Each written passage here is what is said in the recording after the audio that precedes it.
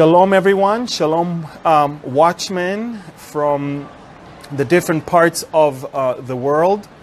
We are here right now in the city of Thessaloniki in Greece, the second largest city in Greece, the capital of the territory of Macedonia.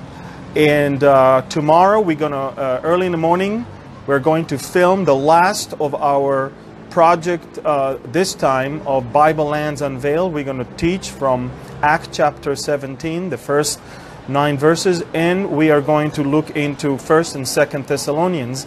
And the title of the message tomorrow is basically going to be, "Are you turning the world upside down?" We're talking about the role of the believers and the fact that both Paul and Silas were accused for turning the world upside down. And we're going to try and understand what is it, what weapon did they use to turn the world upside down, and what was it that they were preaching, and what is it that we need to hold on to. So that is going to be tomorrow, and I'm very, very excited. But let's start right now with a statement that I want to give to all of you. Statement regarding my understanding of the role of the believers in light of current world events. And it has to be it has to be clear that what we're going to report later on the events of the last few hours in Syria is not criticizing anyone, and it's not passing judgment on anyone. I will report what happened because I believe you deserve to know the truth.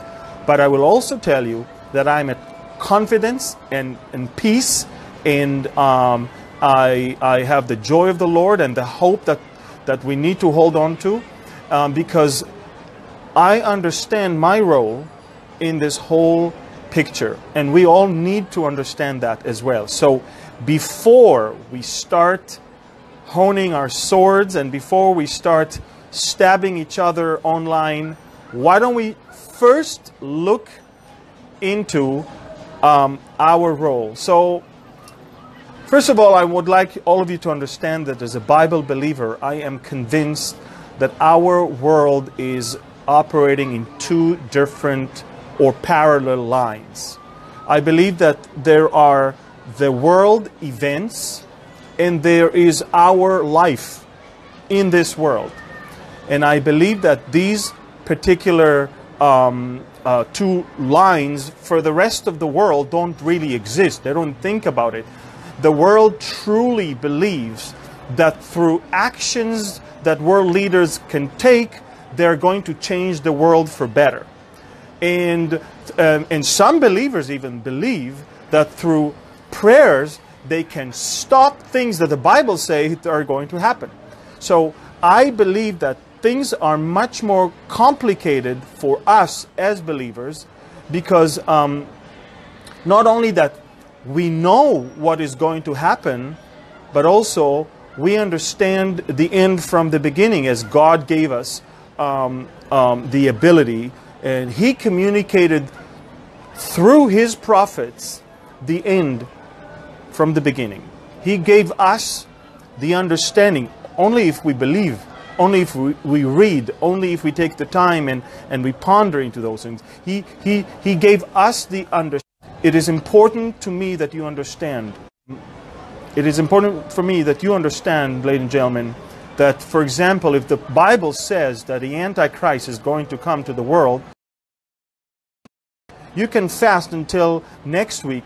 The Antichrist is going to come to the world, period. And if the Bible says that Russia is going to come and Iran is going to come and Turkey is going to come and attack Israel, you can pray that it's not going to happen, but guess what? It will happen. And the reason it will happen is not because God is not listening to the prayers. It's because God knows the hearts of the leaders. God knows before they decided what they're about to decide, and He knows their heart. Just as He knew what Pharaoh is going to say to Moses before Moses even got to Pharaoh's chamber and shared with him, God also told us already through His prophets the things that are about to come. Now you can imagine that the same thing was there in the time of Jesus. We must remember people that are running to the battlefield and kill. So as a watchman, talking to other watchmen and watchwomen all around the world, I want you to understand that this is our important role. This is our important role, to be watchmen. And by the way, I do understand there are interruptions. I do understand that more than 5 times so far, the internet stopped here.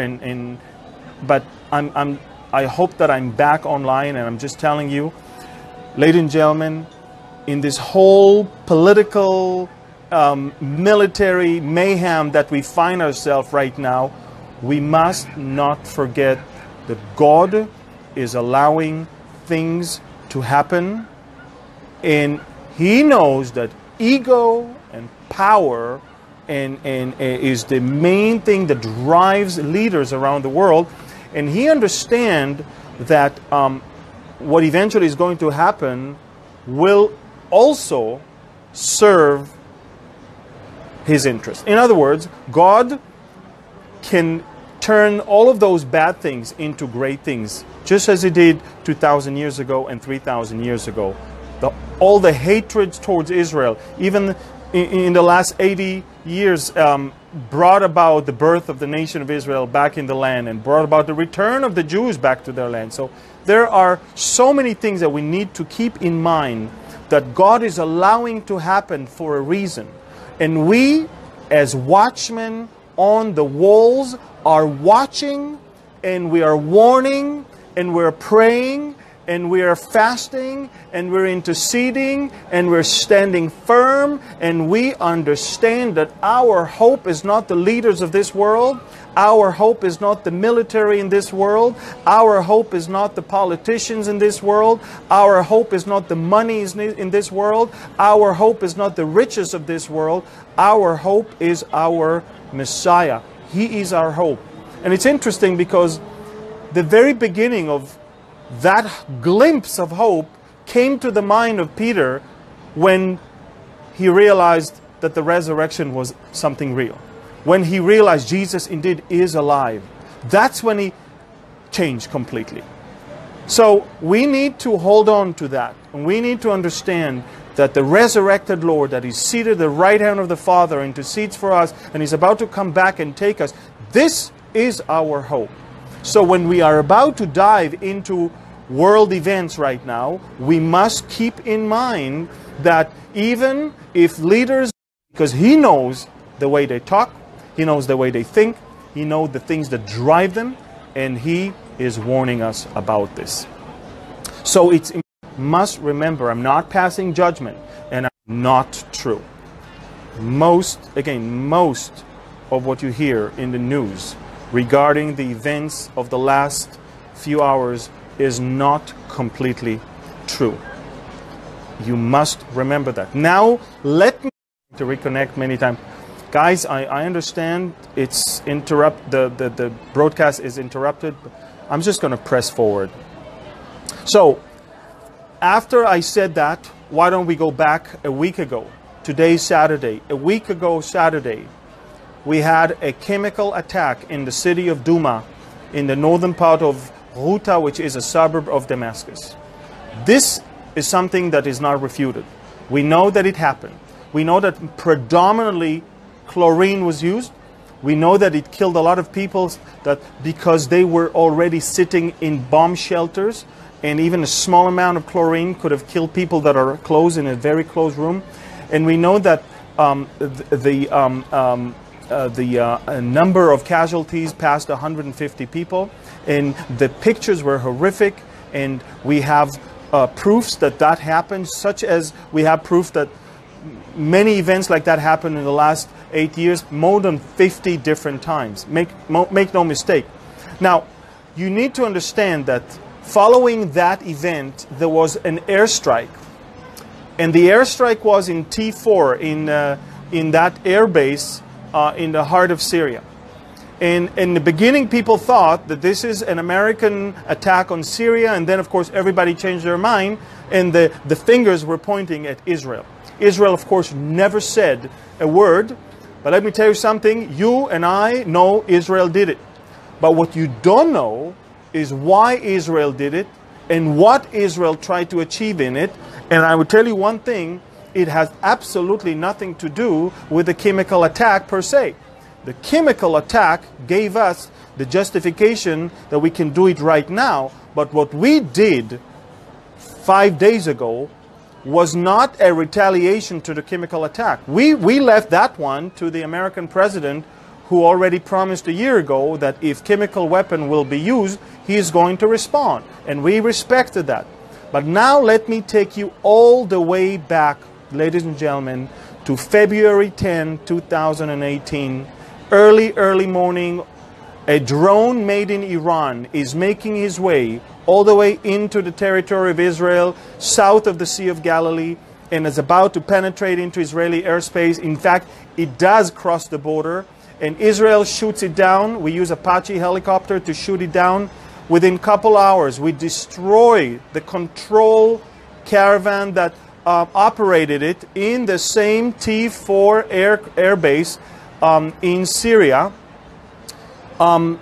A chain of events led to the shooting down of an Israeli plane, or the injury of Israeli pilot, an Israeli Wezo, in one of our F-16s, and the necessity to abandon the airplane right above Upper Galilee in Israel.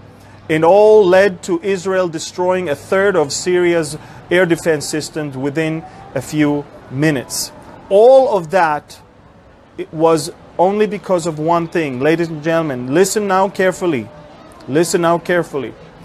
When we examine that drone, we realized that the Iranians were not just sending a drone for reconnaissance purposes. The drone carried explosive.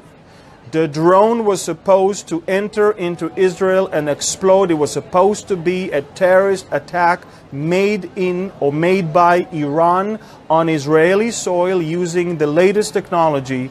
And we were shocked that Iran boldly did so when they know that Israel is not tolerating their entrenchment in Syria. Now, I want you to know, ladies and gentlemen, it took us 2 months to gather all the intelligence we needed. Actually, it took us way less than that, but we waited for the right moment. And we realized that in that same T4 airbase, there is one hangar.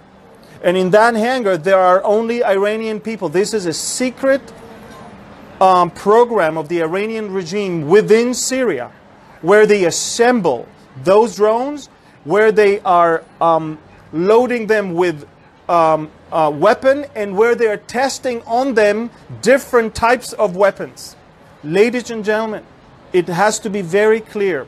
Israel did not destroy any Syrian target. Israel destroyed an Iranian target of one of the most top secret programs of the Iranian Revolutionary Guard. They were shocked. They were angry, they were humiliated, and if anything, they were also very confused. Who in the world spilled the beans?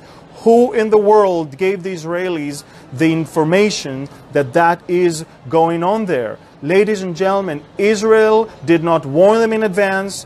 Israel did not tell the Russians in advance. Israel did not tell them what targets we're about to hit. We went there and we took care of business, and they were furious.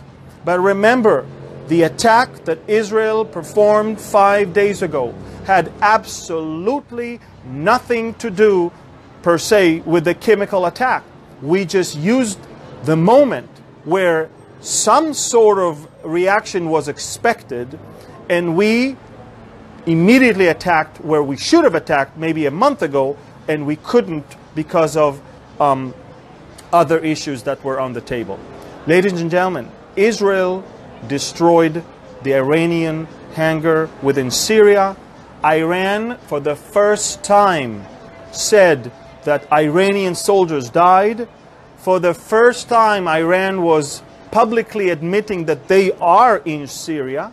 And for the first time, Iran basically said to the world, the fears of the Israelis that we are deeply entrenched in Syria are basically true. We are there and we're using it in order to attack Israel. That what happened 5 days ago. So we must understand what happened then. And now and remember one thing. Now I'm not sitting in a nice comfortable chair somewhere in Texas or somewhere in Vancouver or somewhere in Brisbane. I am miles away from Iranian soldiers that are plotting to destroy me and kill my family.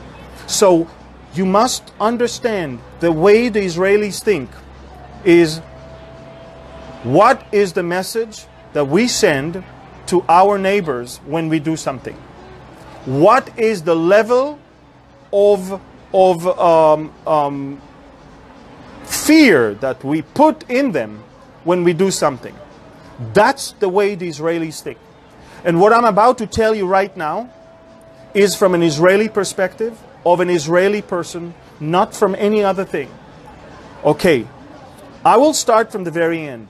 Let me start with President Trump's speech to the nation a few hours ago when he declared that America is launching a strike on Syria. And he said the following thing. He said, looking around our very troubled world, Americans have no illusions.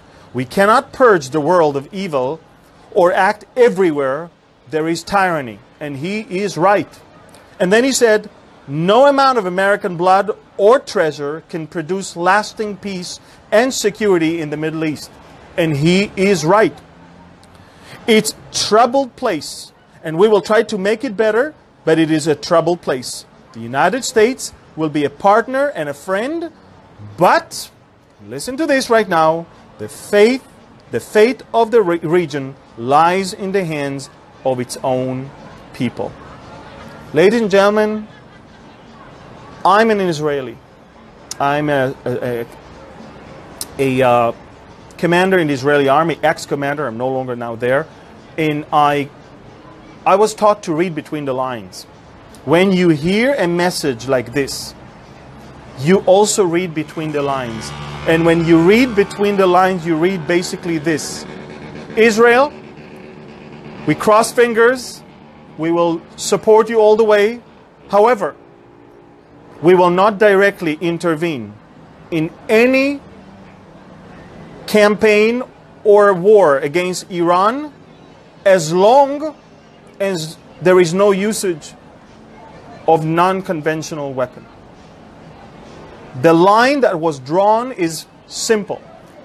Assad can butcher his people and bomb them and kill hundreds of thousands. The intervention of the international community will only be if chemical, biological, or nuclear weapon will be used. That's it. So, for example, if a drone loaded with explosive is about to fly towards Israel, and Israel has to attack, and Israel has to take care of business, no one is going to help us here. No one is going to back us up. No one is going to stand there for us because it is within the limitation of conventional weapon. Israel understood that. Now, you have to understand, we fully support President Trump. The Prime Minister of Israel, about an hour ago, issued a statement. Israel is standing firmly behind President Trump and the United States of America and its decision to attack. But now, let's try and understand what is it exactly that America truly attacked. So, I hope you're ready to understand the truth. The truth sometimes hurts. And again, I'm not passing judgment, and I'm not trying to criticize anything. Maybe if I was President Trump, I would have decided the same thing. Maybe if I was an American politician, I would have decided the same thing. I am only now giving you the information based on facts and based on what happened.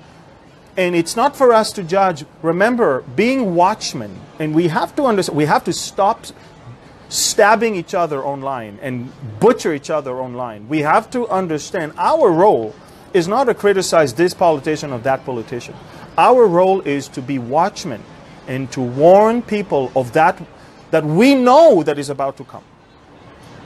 So I'm going to start with April 7th, of course, the Saturday famous chemical attack.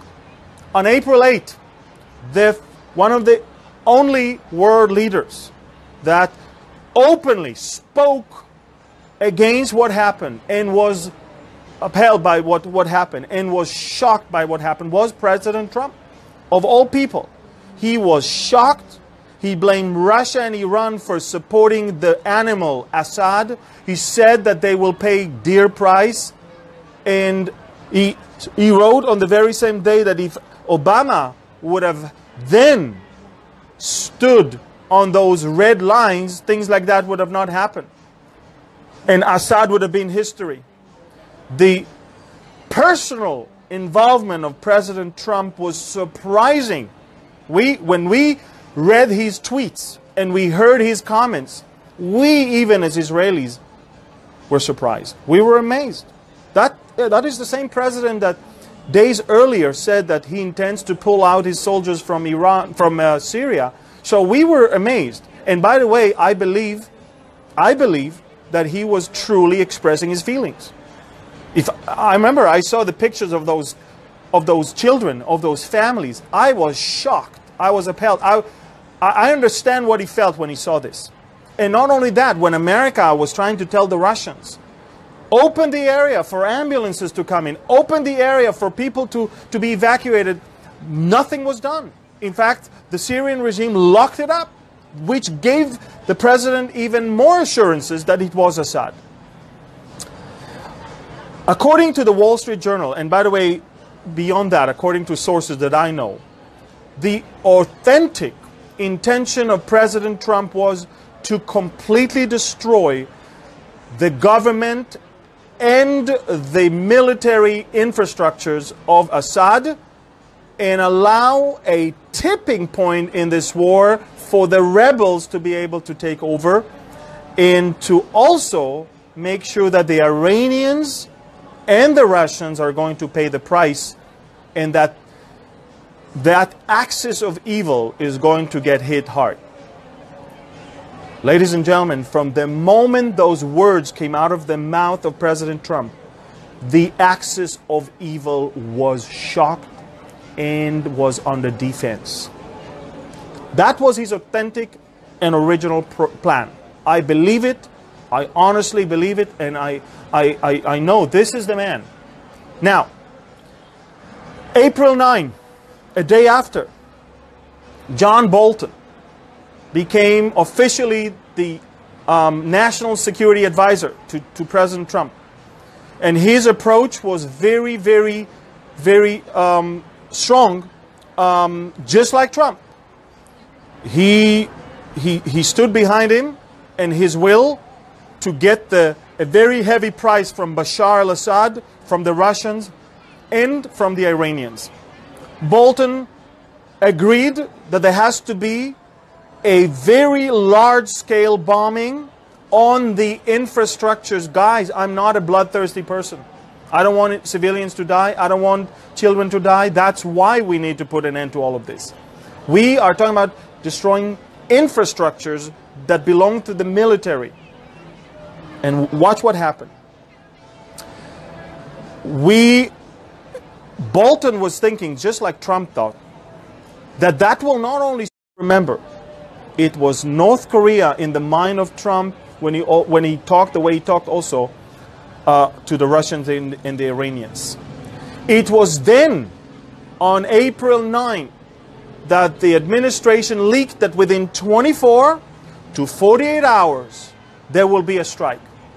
That was, we all remember that. It was interesting because the first meeting that the American had, basically, the first meeting that the military leaders had, they received instructions to give a list of possible targets. And ladies and gentlemen, the Pentagon got panicked. And I'm not passing judgment here. I'm telling you, the Pentagon got panicked. And the military establishment, by the way, that is there is, for the most part, from the days of Obama. You must realize that. And they were very much against a large-scale attack and anything that will be toppling or destabilizing Bashar al-Assad. April 10, ladies and gentlemen, James Mattis was called to the White House. And he called himself to the White House. And he rushed to the White House in order to stop the intention for a large-scale attack. He's bringing with him the chief of the Joint Staff, Joseph Dunford. They come to President Trump. They scare him and tell him that there will be a world war. He will be the one that will be perceived as the responsible for it. Iran can open an attack on American forces in the Persian Gulf. And President Trump is finding it very hard to stand against all those generals, his top generals, who also remind him, hey, we need to withdraw from Syria. Again, if I was in the shoes of President Trump, hearing all these things from my own generals, I probably would have taken the same decision. At the same time, ladies and gentlemen, England and France are basically telling America that they will only take part of any strike providing that it will be on the very chemical installations and with, listen to me now, with coordination with the Russians. Ladies and gentlemen, Russia is frightening Europe, and the Europeans are scared. They see what the Russians are doing in the UK and what the Russians are doing elsewhere, and they're scared. So they said to President Trump, if you want us in, we do not attack anything but 1, 2, or 3 targets, and we must collaborate and inform the Russians. Ladies and gentlemen, we are now having great discussion all around, and they receive a decision to bomb the chemical installations and some of the airfields, some of the military air bases, the 2 main military air bases. Now, I don't know if you know that, but Russia and the US have some sort of communication that Trump decides to give up on the big plan. He also agreed to let the Russians know the time and the location of the bombing so they can pull out their people and no Russian casualties will be there. And the Americans knew at that point that the Russians will tell the Syrians that. And Mattis actually was interested in it. Bashar al-Assad, already on April 10, gets the information from the Russians. Listen, the Americans are going to do it, so start evacuating your air bases and all of your chemical substances from your storages. Do you understand what I'm saying now? Bashar al-Assad had more than 2.5 days to not only evacuate airplanes from air bases, but also to empty all of his storehouses from those chemical substances. And he just did that. All of the installations that America bombed were empty buildings. There was nothing there. They were ready to be bombed, believe it or not. Which, by the way, left in the hands of Bashar his chemical capability, because the substances are in his hands. They're just changed location. On April 11th, Trump understands that his people got to an agreement with the Russians that rockets are going to fly. And then, only then he's tweeting, Russia, get ready, the rockets will come, beautiful, new, and smart. By the way, he was right. He was right. At this point, he knows that the Russians will not be attacked and will not also shoot down the rockets. In fact, the opposite. The Americans and Russians are fully coordinated on the day and the location of the strike. April 12, today, the big battle day. Ladies and gentlemen, the Security Council is gathering in Washington. President Trump is sitting there with his different advisors that are pulling him to different directions. Mattis remind him of his commitment to pull out of the Middle East. Bolton tells him that he must hit Bashar al-Assad and the Russians.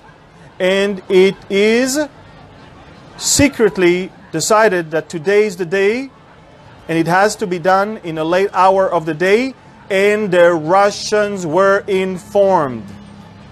But this is, by the way, where some turn is happening. Mattis comes and stops the attack once again, and he's saying on April 12th that he is against the attack as is. We're not to bomb also 2 other air bases, and the bombing is delayed once again. April 13, the White House is telling the world, we haven't received a decision yet about the strike in Syria, which, by the way, was true. In light of all that was going on behind the scenes, the Russians understand of the great hesitation on the American side. By the way, the Russians are afraid that this is a trap. They're afraid that the Americans are saying one thing, but they're going to do another thing. But then the following day, they will understand that they gave the Americans too big of a credit. And the Americans decide to no longer continue with the plan to hit 2 of those air bases.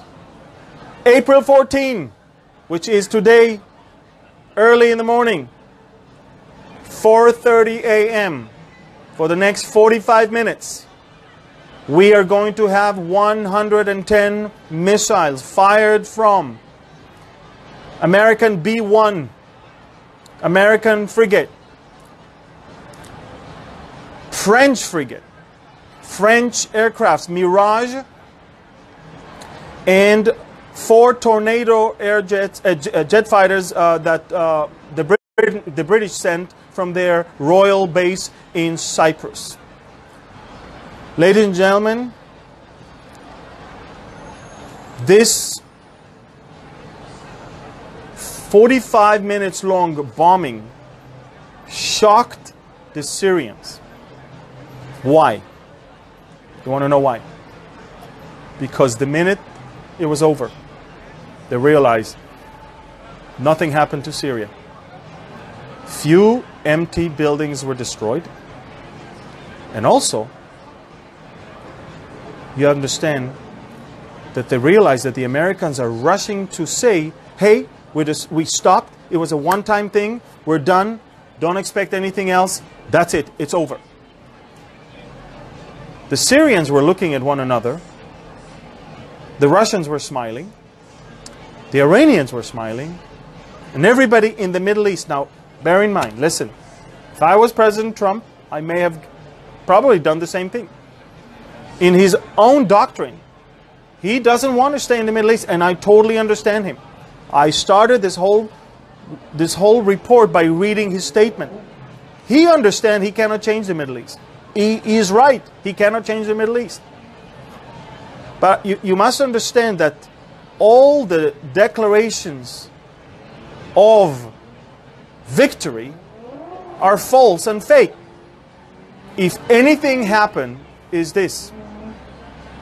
Both Assad and the Russians and the Iranians and the North Koreans, by the way, understand that there is a big gap between what a president say and what a president can do.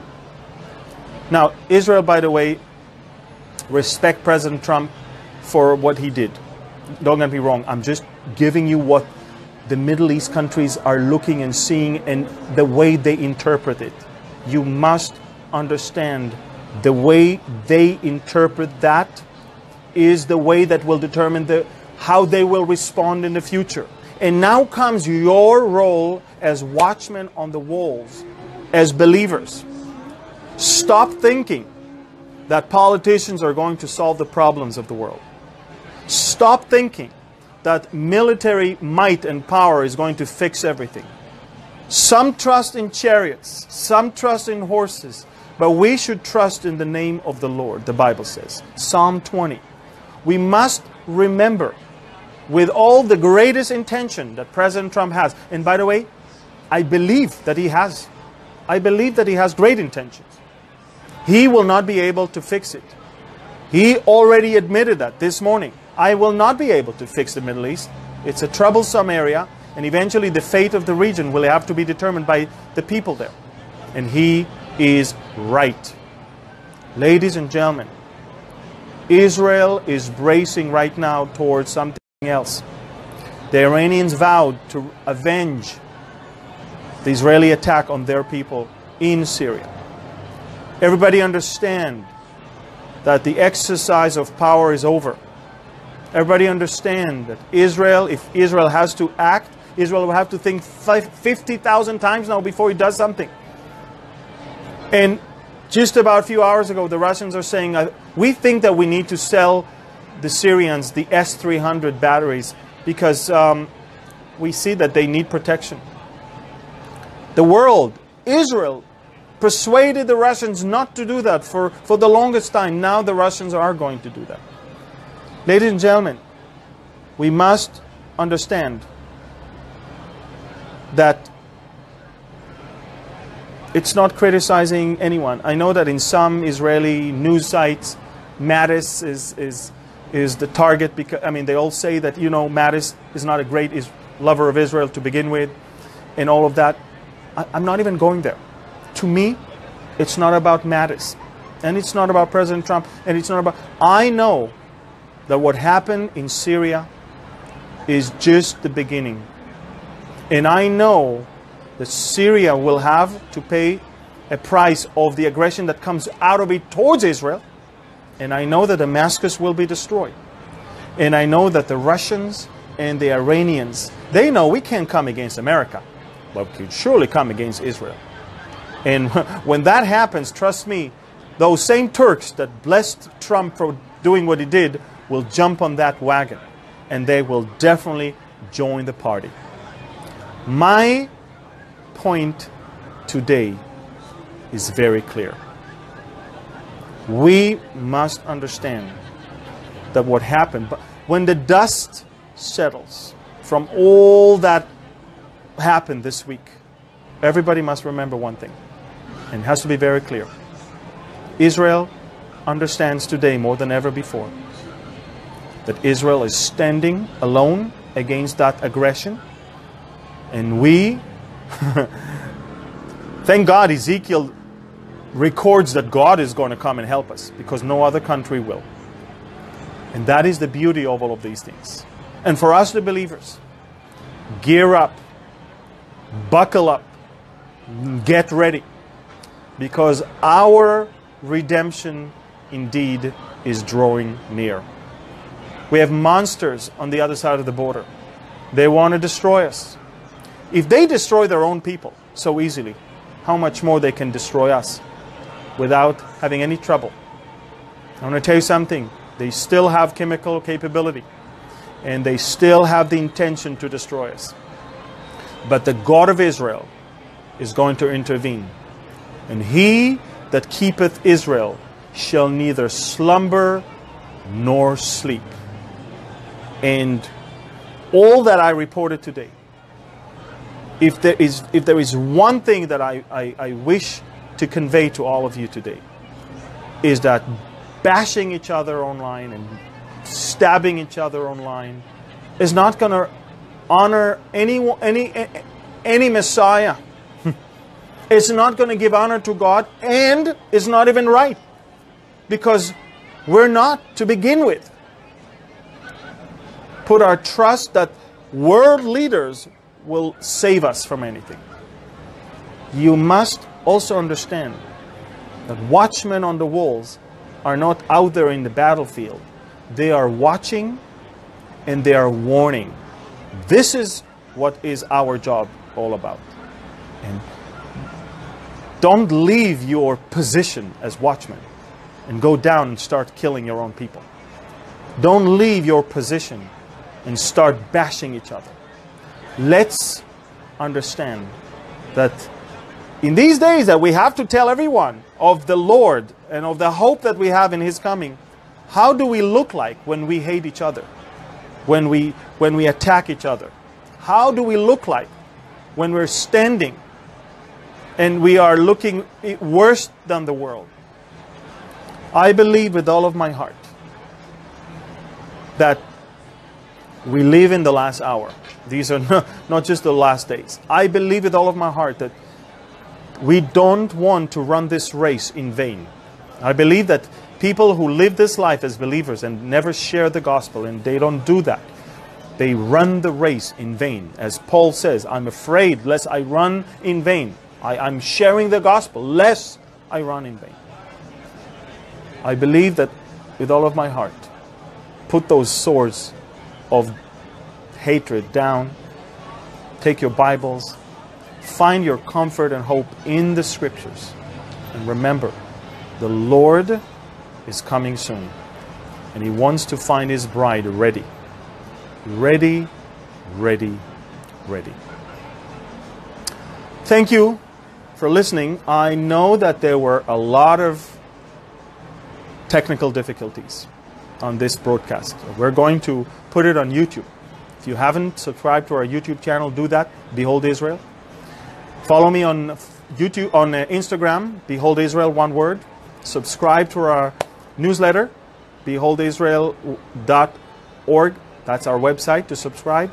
And we want to continue giving you unfiltered, honest reporting of world events. But we're not news agency. We want to see people coming to Christ. We want to see people getting saved.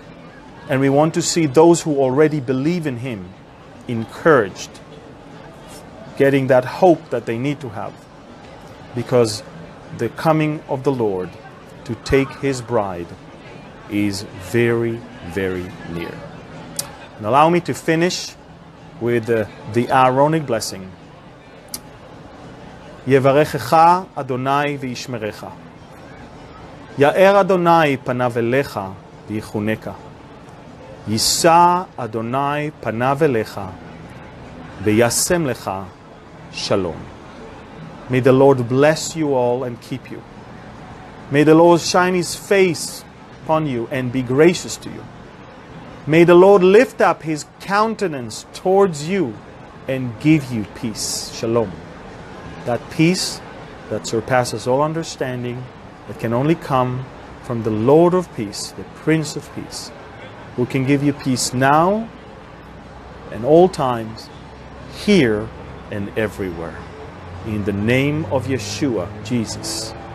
Amen. Amen. Thank you, and God bless you, and be strong, and I will be here to report next week.